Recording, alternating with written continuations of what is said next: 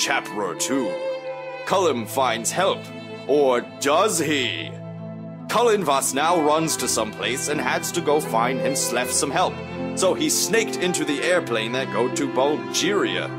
He had heard the rumors tot vampires lived there in a place called Transylvania there, and had to go see if true, or Bell is be killed by zombies. Oh no.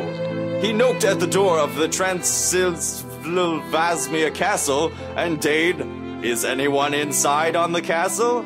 And Dracula opened with the door and said to Edward Sillin, "I am Darklua. Who is you?" And Edward Cluin said back at see him that I is Edward Cullen, and I'm Vampy too, and Nad I need yours help to defeat the evil zombie guys who want to kill my girlfriend. And Darklua said, "Come in, castle." And Edward followed too. Then Dracula taked him to the gun room, where was guns stole from Bulgarian army guys.